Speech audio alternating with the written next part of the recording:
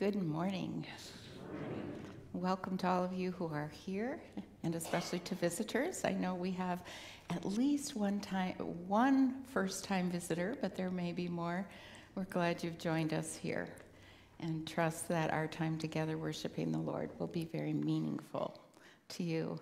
And also welcome to those of you online. It's good to have you here with us too in spirit, and we trust that the Lord's presence will come right across those miles and be in your living room or wherever you are right now. Next Sunday, we have a really important it's not a congregational meeting. Let's call it a time for brainstorming and dreaming. We'll have lunch at 11, and then we'll spend time in little breakout sessions and brainstorming for what's going to happen next. Where's God taking us? We've just finished our internship with intern Vicki and have some new ministries started, and there's many ways we can take those deeper, perhaps wider. What might you think God is doing? And we welcome everybody, whether you're a member or just an attender every week or whatever role you play here, you're welcome to come. The flowers today are from our young married couple, Bob and Helen Zimmerman. 64 years on Tuesday. That deserves applause.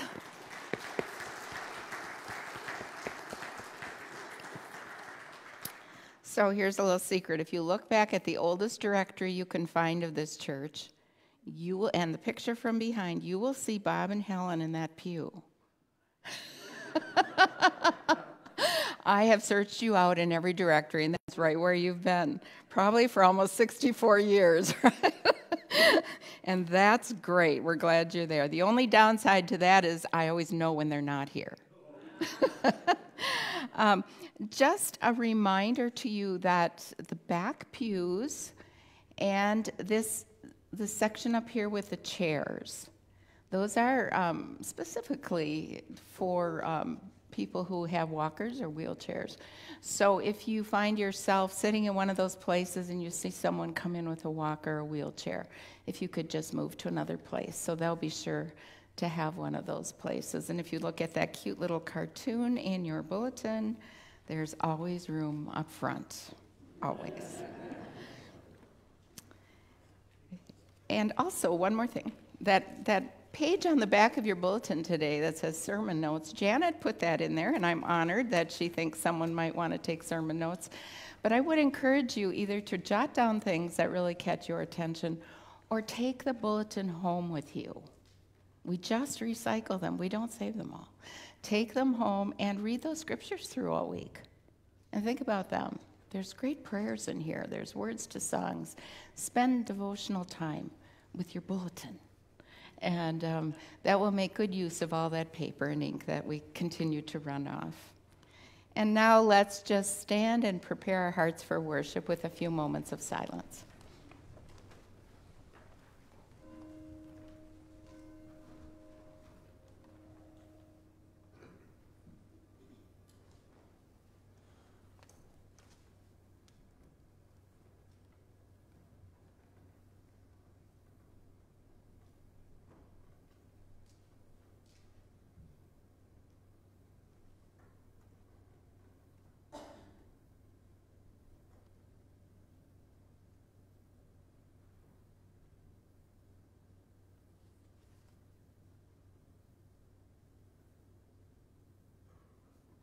Almighty and triune God, you have brought us here together. You created within us the desire to worship with you here in the sanctuary, those online in their homes, to gather together to spend this time focusing on you and worshiping you. We pray again that you will open our eyes and our hearts and our ears and our entire lives to your Holy Spirit so we can follow you and love you and participate in your work in this world. We give ourselves to you now at this time in this service, knowing that you are here. In Jesus' name we pray. Amen.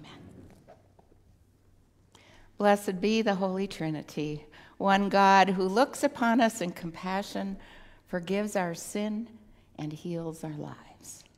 Amen. Let us confess our sin in the presence of God and of one another.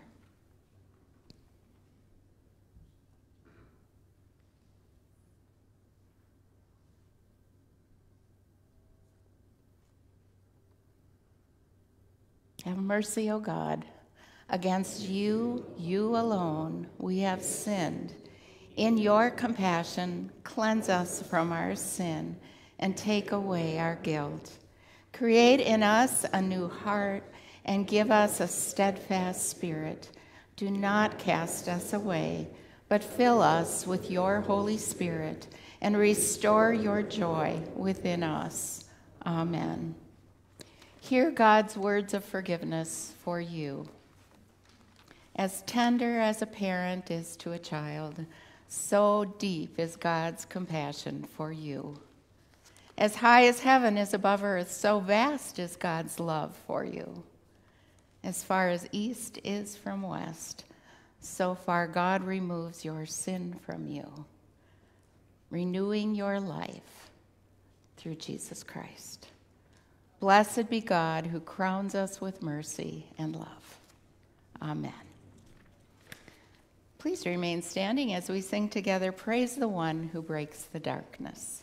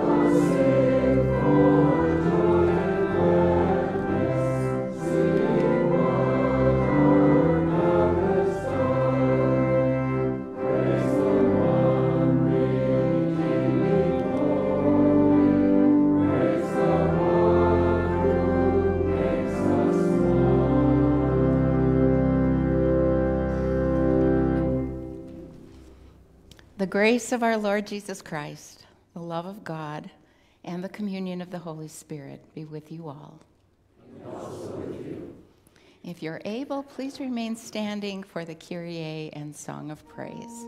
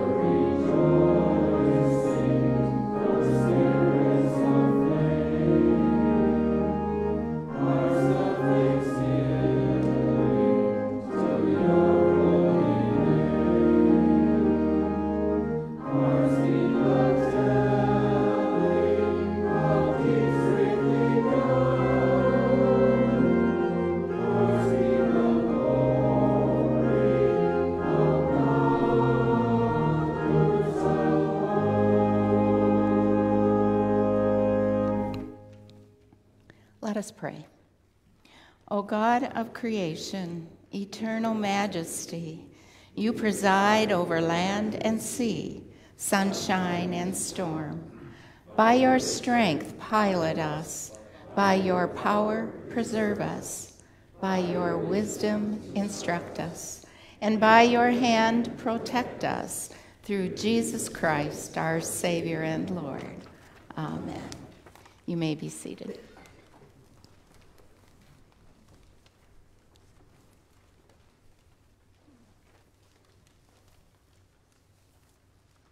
The psalm today is Psalm 107, verses 1 through 3 and 23 through 32.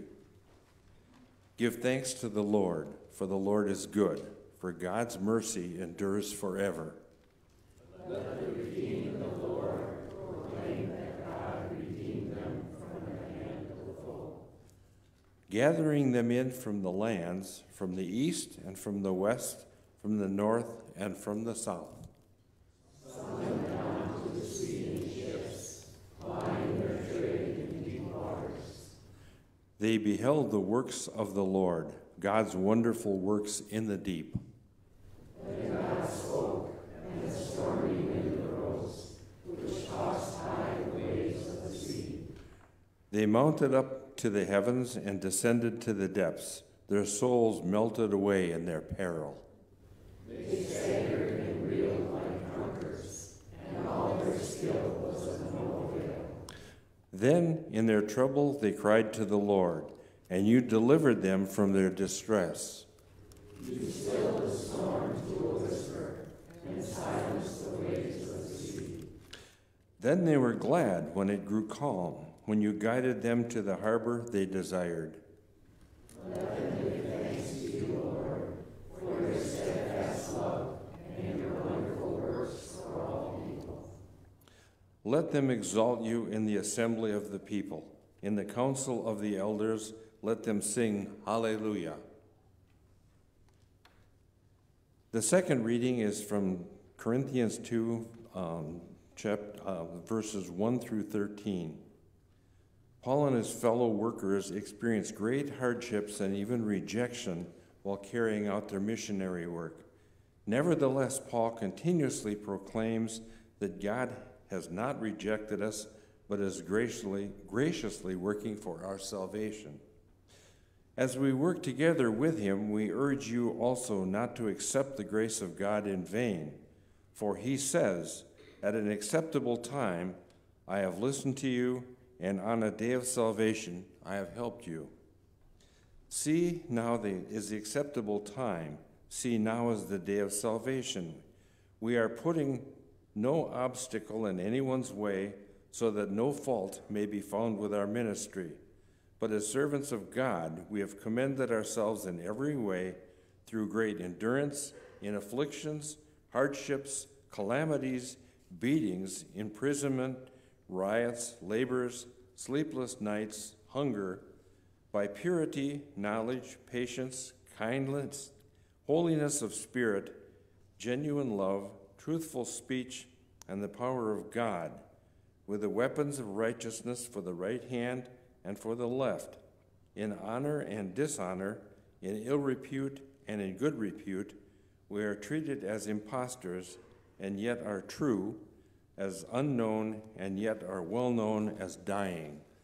And see, we are alive as punished and yet not killed, as sorrowful yet always rejoicing, as poor yet making many rich, as having nothing and yet possessing everything. We have spoken frankly to you, Corinthians. Our heart is wide open to you. There is no restriction in our affections, but only in yours. In return, I speak to you as to children. Open wide your hearts also. Word of God, word of life. Thanks be to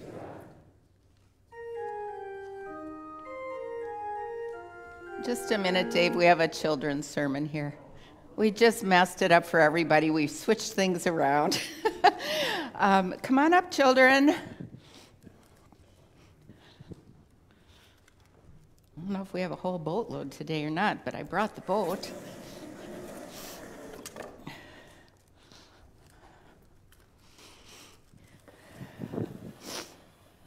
All right. This is your lucky day to get in a boat during church. Have a seat.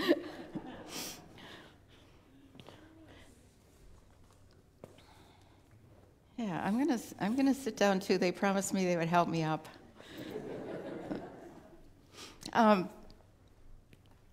We've talked before. I know intern Vicki talked with you about what disciples are, and we know that disciples are people who follow Jesus. He was their teacher, and he chose them to follow. Usually, people would choose their teacher, but he chose them. So one day they'd been having a really hard, long day, taking care of people, healing people, and they were really tired. And it was, they were fishermen. The best place in the world for them was in the boat. So Jesus said, let's get in the boat and go over to the other side. And the lake they were on was the Sea of Galilee, and it's not very far across. So they got in the boat, and Jesus was so tired, immediately he fell asleep. Have you heard this story before? No? Okay. So let's pretend we're in a sailboat, and it's going very smoothly, and the breeze is blowing in our face, and it's like, oh, this is the best place in the world to be. Oh, finally we can rest. Someone pulls out a sandwich. It's just a good time. And all of a sudden, because in that sea, it's down in kind of a valley, and all of a sudden the wind can just whip up like that. And all of a sudden they were in a storm that was too big for them. So what would be, I thought maybe if there were really little kids, they'd like to act this out, and I'm guessing you two don't want to act this out. But, they were going back and forth. The water was sloshing in. And these are people who are in boats all the time, so they know what to do. And they know this lake. And so they say to Jesus, or they don't say to Jesus, they try everything they can, and they know they're going down. It's not pretty. And the waves are higher than their boat can handle. And all of a sudden someone says, where's Jesus? Shouldn't he be doing something about this? And they look for, he's sleeping. He's sleeping. Even though the water is splashing in on him, he's sound asleep. They wake him up, and what do you think they say to him?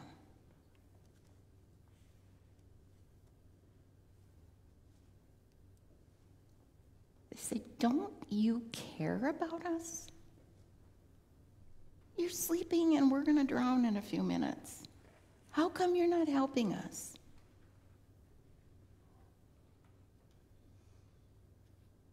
Now, all the pictures show Jesus standing up. But maybe he didn't stand up. Maybe he just looked around and went, peace, be still. And he wasn't talking to his disciples. He was talking to the water. And immediately, it calmed down. In fact, it was as still as glass.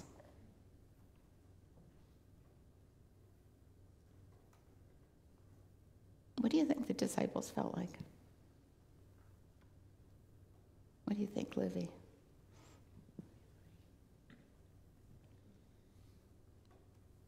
Confused. What just happened? Yeah. What do you think, Nora? Confused. Do you think they're glad? Yeah. Yeah.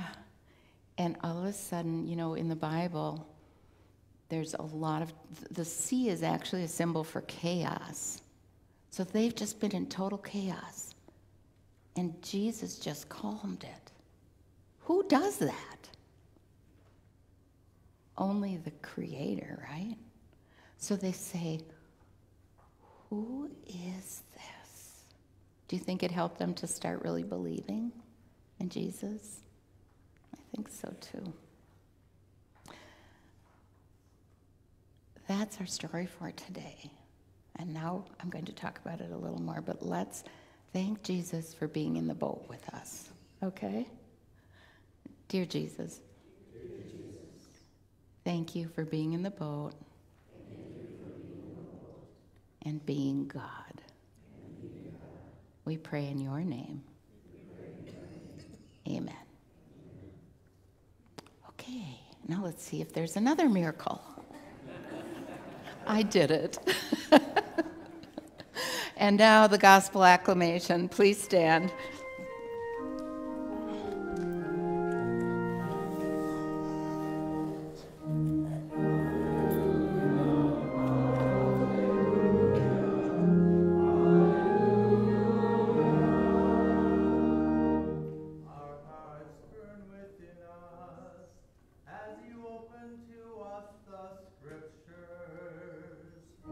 Hallelujah, hallelujah, hallelujah.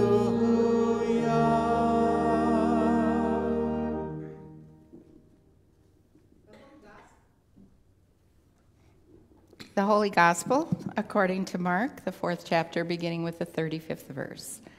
Glory to you, O Lord. When evening had come, Jesus said to the disciples, "Let us go across to the other side." And leaving the crowd behind, they took him with them in the boat, just as he was. Other boats were with him. A great windstorm arose, and the waves beat into the boat, so that the boat was already being swamped. But Jesus was in the stern, asleep on the cushion. And they woke him up and said to him, "Teacher, do you not care that we're perishing?" He woke up and rebuked the wind and said to the sea, "Peace, be still." Then the wind ceased, and there was dead calm. He said to them, "Why are you afraid? Have you still no faith?"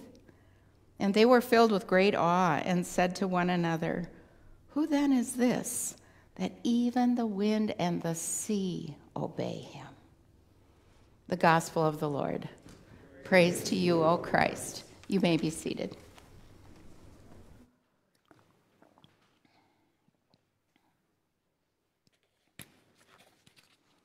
When the rubber hits the road. This is a great metaphor for how we react and who we are when life gets rough, when things aren't perfect, or maybe when they're really awful. That's when we discover who we really are and what we really believe. Today, instead of when the rubber hits the road, we're going to use the metaphor when the boat hits the water, or perhaps it should be when the water overwhelms the boat, or as nice as boats are, they're not a great place to be in the storm. You know, you get the idea. We're going to use the boat today. You just heard me read the familiar story of the life-threatening storm that Jesus calmed. If you were raised in a Christian church, you've heard this story since you were a small child. And if you're new to Christian stories, you're probably a little puzzled. I try to imagine hearing these stories for the first time as an adult, and I can't even picture what my response would be. It just sounds so unbelievable. Let's do a little digging. First thing we need to do is put it into the bigger story. We're early in Jesus' ministry with his 12 disciples. Jesus is teaching them and using a lot of metaphors to explain that the kingdom of God is near. He's taught that God's message is like seeds that are sown all over the place. Rocky soil, thorny soil, good soil. He's talked about whether or not a seed takes root and grows. And he admits sometimes it does and sometimes it doesn't. Last week, we thought about God's kingdom being a seed that starts as small as a mustard seed. The seed is disruptive within itself because it has to die before it can spring to new life. So God's kingdom is disruptive. First of all, to God's very self. The seed also becomes invasive as it spreads and grows, just as the words of God spread into every nook and cranny of human lives. In the end, the kingdom is redemptive as it reaches into lives and creates newness and sanctuary and eternal life for all who receive it. Now, Jesus is the kind of teacher who's determined that what he teaches will be understood by the people he's teaching. And right before our story today, Scripture records that Jesus always explains everything to his disciples so that they can understand. He's a rabbi, a teacher. He wants them to get it so they can live it and stake their lives on it. He gives them knowledge, but he uses stories they'll remember. He builds one concept upon another, just as every good teacher does. He makes room for their questions and for the questions of other people too. But knowledge alone is never enough to build strong faith muscles. I'll say that again, it's important. Knowledge alone is never enough to just build strong faith muscles. Knowledge isn't enough to make us fearless. Knowing something factually and living it fearlessly are two very, very different things. Imagine a fitness class filled with people who sit at desks and read about fitness and take exams on their computers. They might know everything there is to know about fitness, but until the rubber meets the road or the disciples hit the gym, well, knowledge is just knowledge. So in this 4th chapter of Mark's Gospel, after all of Jesus' good teaching, we reach our story today, and the water swamps the boat. It's time for some life experience. It's time to build faith in their hearts. Here they are, probably 13 men, including Jesus, weary from a long day of ministry, eager to get away from the dust and drama of the day, ready to be on the water, in a boat, on a lake they know like the back of their hands. Sounds so good right now. Fresh air, a slight breeze, the calm movement of a sailboat on the water, the smell of the air. They look back at the shore and see the people dispersing. For right now they're at peace with Jesus among them. And even though he immediately falls asleep in the stern of the boat, there's got to be a sense of, oh, life is so good right now. All is well. Let's call this the moments and think about those times when life actually makes sense to us. Those times when we can say, things are so great. Everyone in our family is doing well. We're so grateful.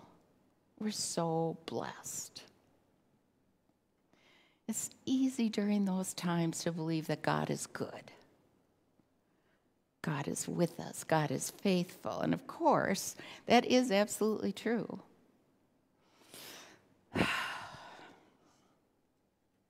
But notice what happens next in our story. It happens so quickly. A major weather change.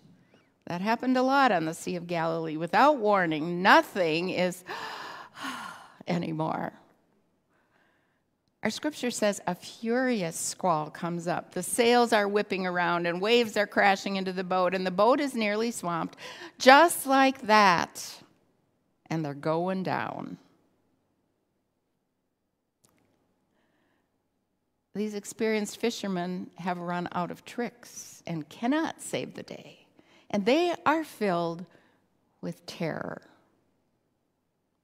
Maybe if they'd just known ahead of time and had time to plan ahead for this. Or maybe if Jesus had awakened the minute the wind picked up and told them something they didn't already know to get them safely to the other side. Maybe it's Jesus' fault. But none of that happened. Within a matter of minutes, they moved from God is good to where is God anyway? That's what happens in our life more often than not.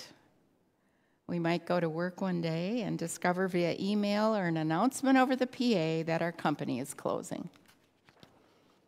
Our source of financial stability has just disappeared. Or a health crisis seems to come out of nowhere, or an unexpected family death, or a child in trouble, or divorce papers you didn't expect, or a heartache that cannot be calmed, or a pandemic, or a war, or the difficulties of aging that force you to leave the home you love and move into a whole different way of life. And where is Jesus in all of this? When life goes from calm to a raging storm, when our fear turns into anger, And we blame Jesus for this situation because it seems he doesn't really care about us. Because if he did, he'd already be fixing things. We're dangling in the middle of a crisis, and we can't fix it ourselves. So we yell at him and accuse him. Don't you care we're drowning here? Don't you care we're going down? " 2011 was a really rough year for Horace and me. It was my first year of seminary. I had major back surgery in May, and then in September, a surgery on my thyroid, and you've probably heard this story before. All seemed okay until a few days after the surgery when the extended pathology report came through. The phone rang, and my very serious surgeon said, "You have cancer that wasn't detectable before. See you Monday for another surgery." I spiraled from to in about 2 seconds and went out to the deck in the back of our home and paced it furiously and yelled at Jesus for quite some time. "Don't you care? I can't take a third surgery in 4 months. Don't you care what I've already gone through? Where are you anyway?" Can you hear the wind whipping around me and the water sloshing into my boat? Do you notice who I'm blaming for it? Well, our pastor showed up immediately because Horace called him while I was yelling at Jesus. And the pastor read today's story to me, and I heard the words of Jesus speaking to our storm. Peace. Be still. Jesus spoke calm to the wind and the waves, but he also spoke calm into the disciples' fear. And he speaks calm into our storms and our fear too. Suddenly we realize how we've been doubting him, how quickly we've aimed the blame at the one who loves us, who's intervening for us and never leaves us by ourselves when our boat is going down. So when Jesus gently chides his panicked disciples, "Why are you so afraid? Do you still have no faith?" we understand it. Because when our storms calm, we ask ourselves the same questions. Why didn't we trust his love? Why didn't we go to him first? Why didn't our knowledge about Jesus automatically become a fearless faith in Jesus?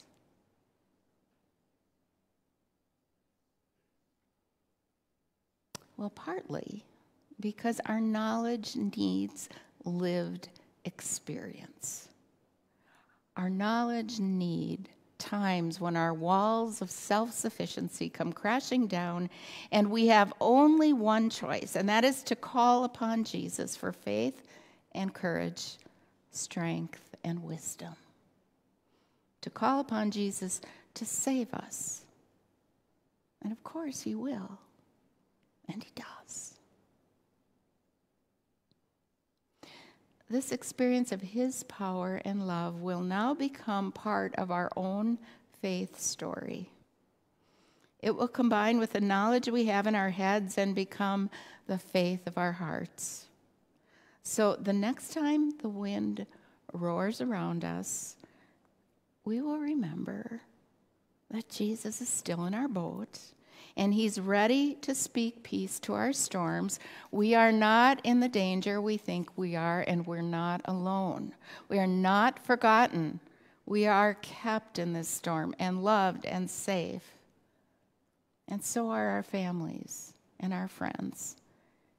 And in truth, so is the world around us that feels so frayed and frantic.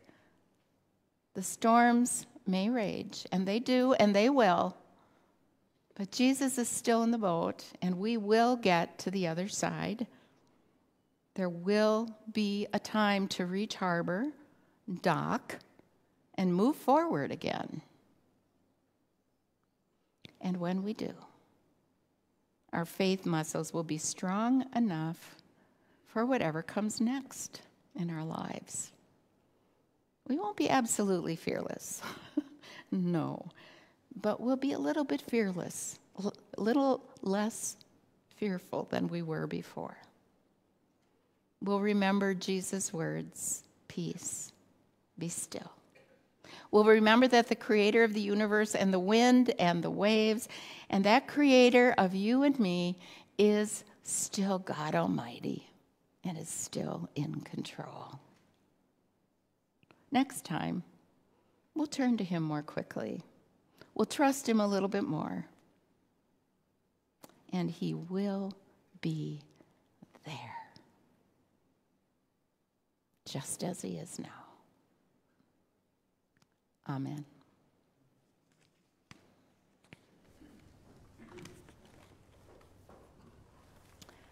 Let's stand and sing our response to the Lord. Shout to the Lord.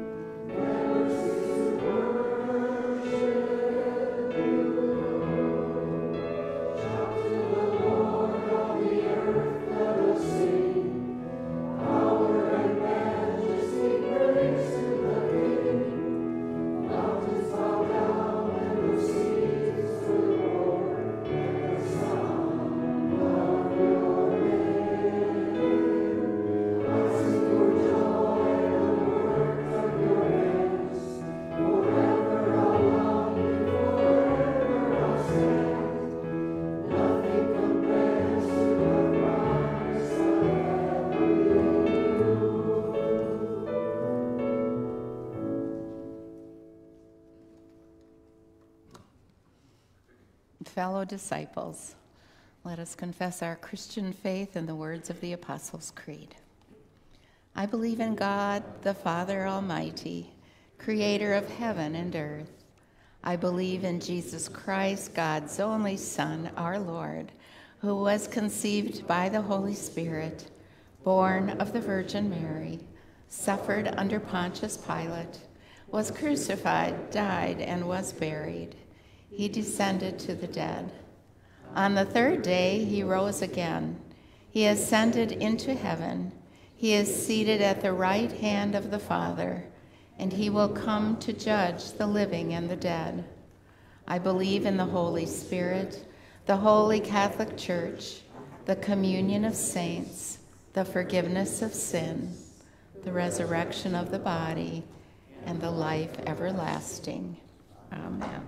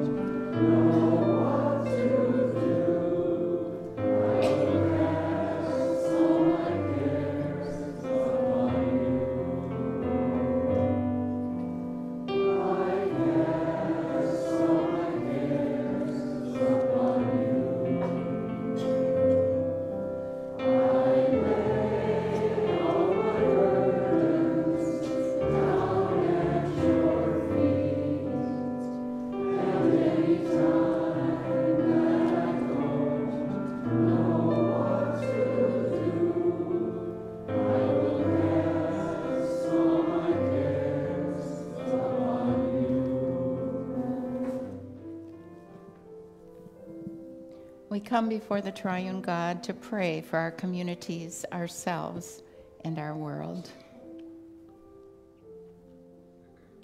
Equip your faithful people to approach this world with a sense of wonder. Make your church a safe place to explore big questions, troubling doubts, and honest laments.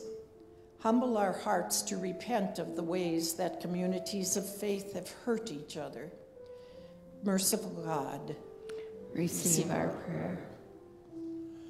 You spoke creation into order from the chaos of the swirling deep. May your name be praised for the beauty and sustenance water provides. Secure clean water for all people and protect water sources from contamination or exploitation. Merciful God. Amid whirlwinds of division, violence, and conflict, remind us again that you are as steadfast as the foundations of the earth. Rejuvenate peacemakers, advocates, and community organizers when they feel weary in their work. And during the tumult of an election year, please teach us to trust you for guidance. Merciful God,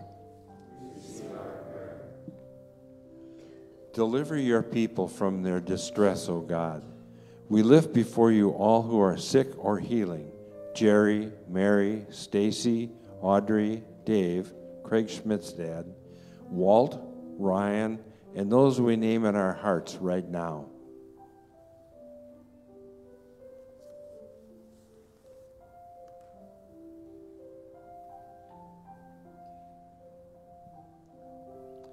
Grant consolation and peace to all who live with chronic, terminal, or persistent illness. In times of affliction or hardship, sustain us in faith. Merciful God. Receive our prayer. We pray, too, for those who have lost loved ones to death in the past year. And we remember especially the family of Edie Guggenberger, who passed on Monday. Give all those who grieve the direction and courage they need to face each new day. Comfort them in their loneliness and give them your peace. Be still. Merciful God. receive our prayer. Now is the acceptable time. Now is the day of salvation for all the redeemed of the Lord. Joined together with a great cloud of witnesses, we give thanks, Lord, for your steadfast love and your wonderful works. Merciful God, receive our prayer. Receive our prayers, O God, and come quickly to our aid through the power of the Spirit and the love of Jesus Christ, in whose name we pray. Amen.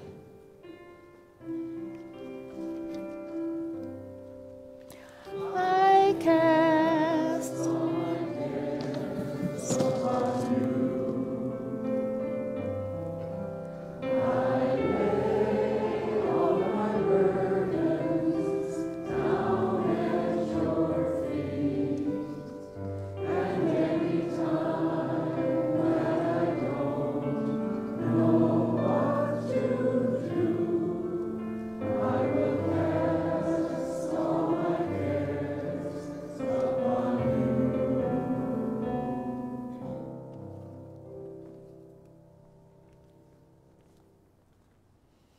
The peace of our risen Lord Jesus Christ be with you always. Please share the Lord's peace and love with one another.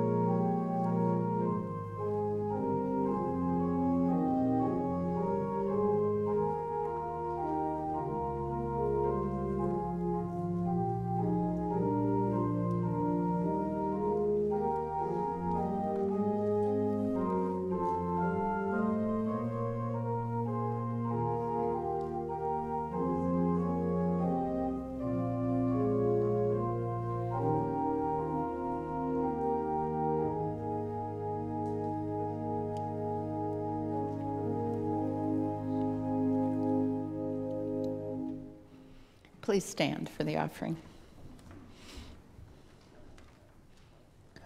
Let us pray. God of goodness and growth, all creation is yours, and your faithfulness is sure. Word and water, wine and bread, these are signs of your abundant grace. Receive the gifts we bring, and nourish us to proclaim your abiding love in our communities and in the world. Through Jesus Christ, our strength and our song. Amen. The Lord be with you. Lift up your hearts. Let us give thanks to the Lord our God. It is indeed right, our duty and our joy, that we should at all times and in all places give thanks and praise to you, Almighty and merciful God, through our Savior, Jesus Christ, who on this day overcame death and the grave, and by his glorious resurrection opened to us the way of everlasting life. And so with all the choirs of angels, with the church on earth and the hosts of heaven, we praise your name and join their unending hymn.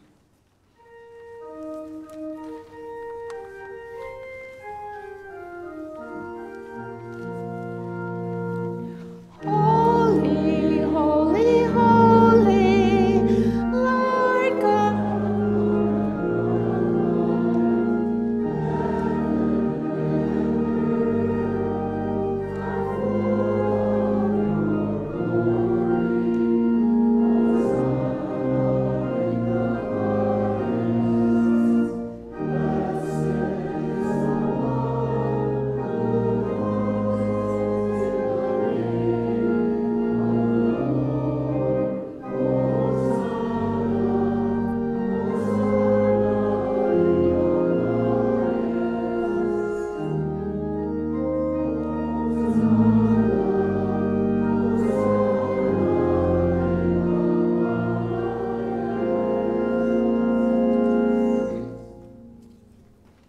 O God triune, how majestic is your name in all the earth.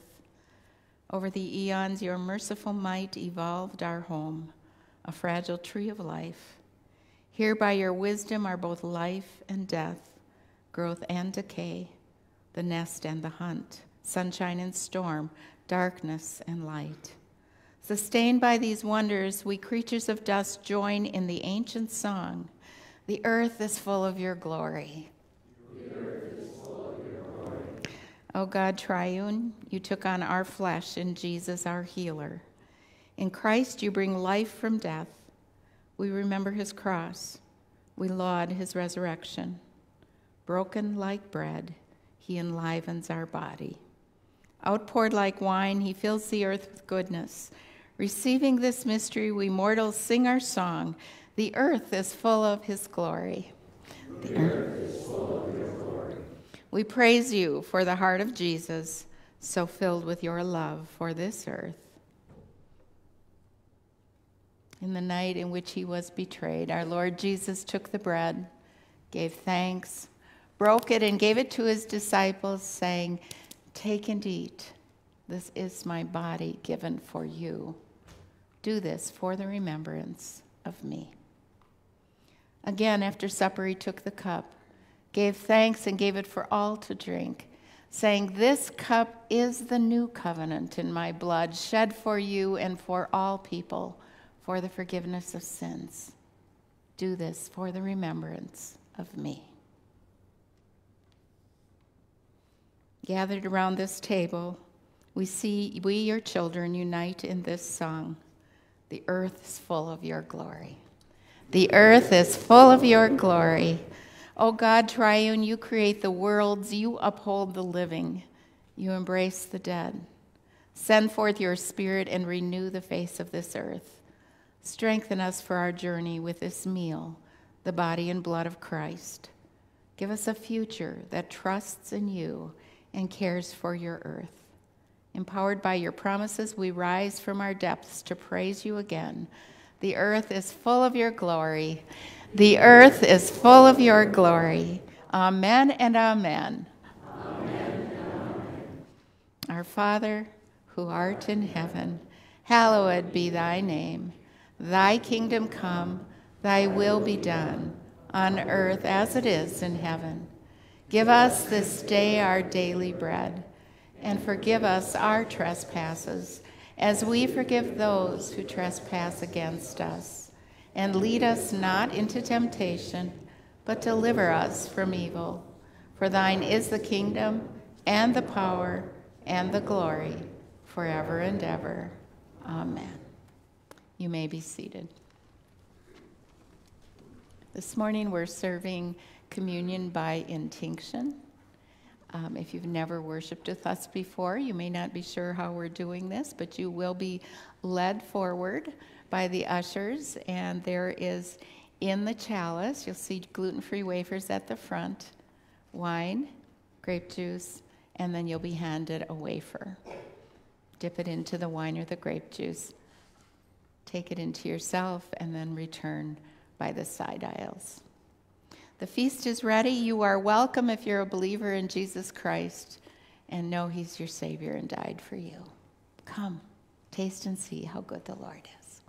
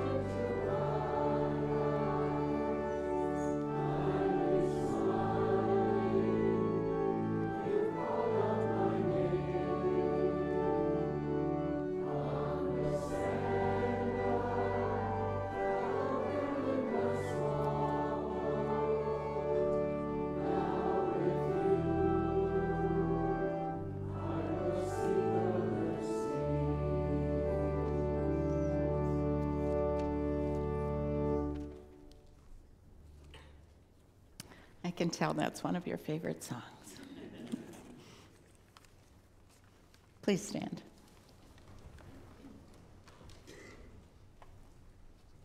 May the body and blood of our Lord Jesus Christ strengthen and preserve you in his grace. Amen. Let's pray. We thank you, O God, that you have strengthened our hearts through this feast of life and salvation. Shine the light of Christ on our path, that we may do justice, love kindness, and walk humbly with you, now and forever. Amen. Receive the blessing. God, the source of glory, God, the word of life, God, the spirit of truth, bless you all, now and forever. Amen. And we'll close today with, Lord Jesus, you shall be my song as I journey.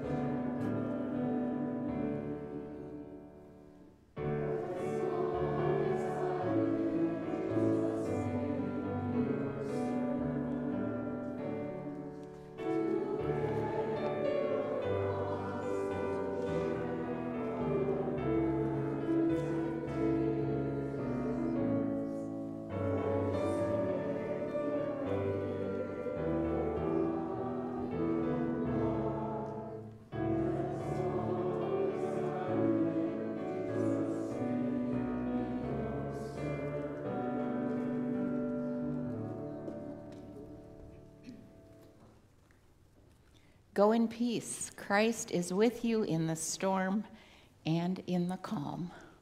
Thanks be to God. Have a good week, everyone.